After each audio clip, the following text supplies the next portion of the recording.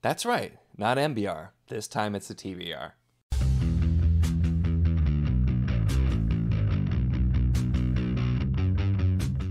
Hello and welcome to my channel. In this video, I am going to be talking about my TBR for the month of October, which isn't a huge TBR, and yes, there will still be some, MBR type things and mood read stuff potentially in there. But I actually ended up having more specific planned books than I intended, because I ended up throwing some extra stuff in.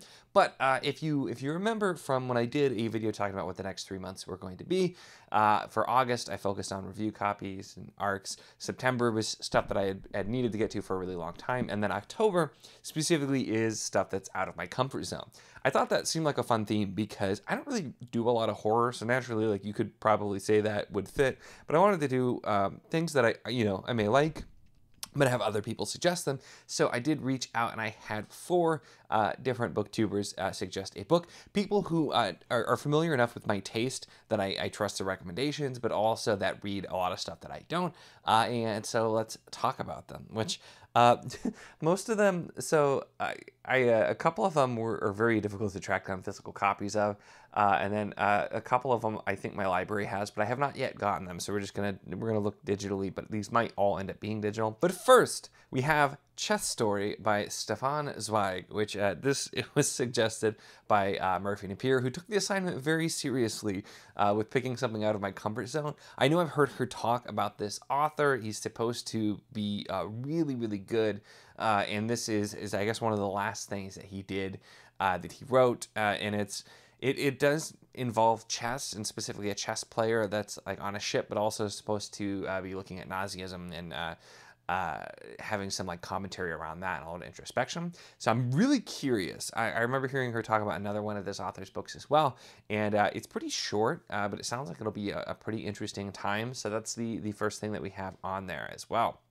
Next up, we have I'm Not a Serial Killer by Dan Wells. So this is probably the only thing on the list that I was like specifically aware of, and there's just maybe a chance I would have tried it at some point, just because, I've heard a Dan Wells just from his association with Sanderson, but it's not something I was probably going to get to, or, being realistic, within years. So it's still work. This was suggested by Jake, the Bookish Drummer, who thankfully did not make me read a Stephen King book, because I was concerned he was going to pick a Stephen King book. But this is supposed to be a little bit more on the YA side, but sounds like it's kind of similar to Dexter, where it's a character who is basically like trying really hard not to be a serial killer, but then is investigating a suspicious murder, potentially by another serial killer. So it sounded like Dexter vibes, and it should be really different. Reminds me that I never did read those Dexter books. I liked the show, but never read the books. But so this will be another one that's quite different from my normal tastes, and hopefully will be a good one there as well. And next up, we have The Passengers by John Mars, which is more so of a thriller. This was suggested by Stacy. The Chapter Conundrum is her channel. And this is a thriller that involves a self-driving car. So somebody's like in it, and then all of a sudden they they have no control. They're locked in, and it says they're going to die. And that's kind of the basis here. So it feels like kind of like a timely a thriller with a lot of the self-driving car stuff being talked about. But I may have read a thriller in my life, but I honestly don't know. And I know it's one of the most, like, with the general population, one of the most popular types of things. I know a lot of people read thrillers with everything else. So this will be really interesting to try, just because it's not something I'm a genre that I've really read much of anything in. So it will be interesting. And then also going with something that's a little bit more obscure, we had Joanna, and she suggested Electric Forest by Tanith Lee. Now, I tried looking around. It's really difficult to find this particular cover, which was painted by Don Mates, who has done some fantastic art, and I would love to get this.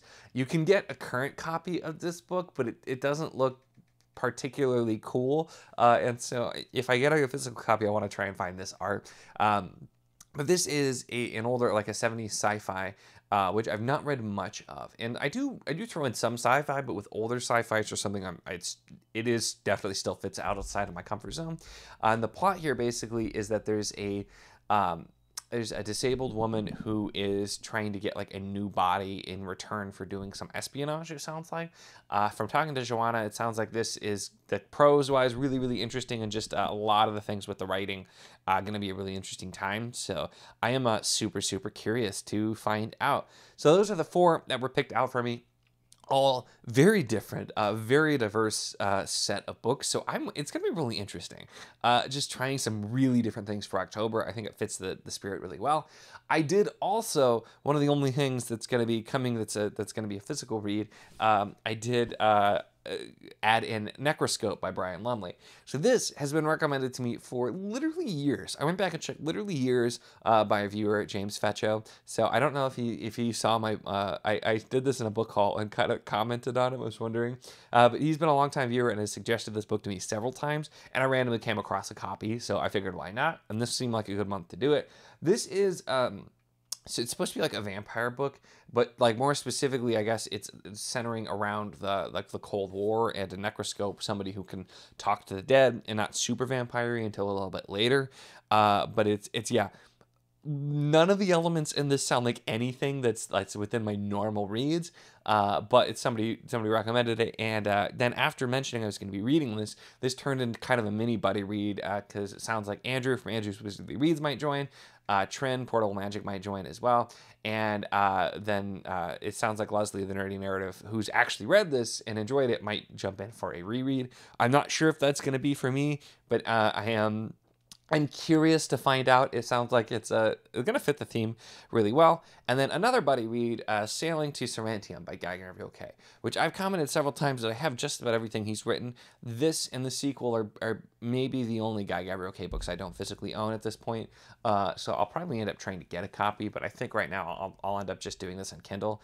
Because it's also one of the few that my library doesn't have either the audio or the ebook for whatever reason. So I'm yeah, a lot of hard to get copies that I don't have access to this month. But hey, it is what it is. So this I'm also doing a buddy read with a big group of people. I will note that in the description as well too.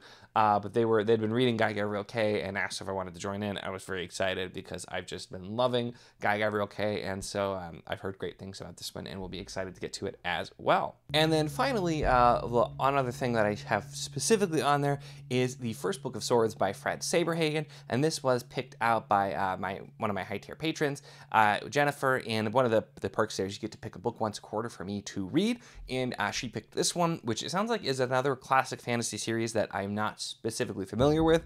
So I'm pretty excited because I really enjoy checking out older fantasy series, and this one seems like it's going to really have a lot of that feel. So I also feel like this is a great balance between this and Guy Gabriel Kay, of having some stuff that should work really well for me, and is much more in my comfort zone, to mix in with all of the other stuff that's not in my comfort zone. So I'm pretty excited for all of this. This is going to be a weird month full of a lot of different stuff, but a lot of really interesting stuff as well. So I'm really excited to get to it. And I will of course, I'll end up having audio going, because pretty much all of these are going to be like Kindle or somewhat physical, depending on if I end up getting copies or if I get copies from my library. But it's mostly there, so I'll definitely still have audio going. What I'm probably going to do is continue Second Chronicles of Thomas Covenant.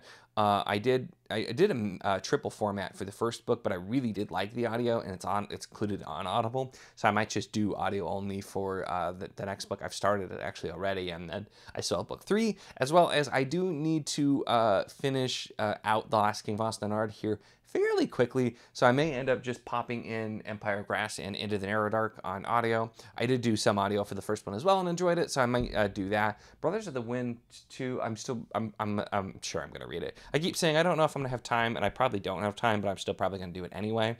But yeah, once I'm through those, I definitely want to get to The Navigator's Children before it's out, because I have an e-arc, and then I also do have an e-arc for the Lotus Empire, which is the 3rd book in the I think the Burning Kingdoms, the Tasha Suri series, which I've read the first 2. So I'm gonna try and fit those in too.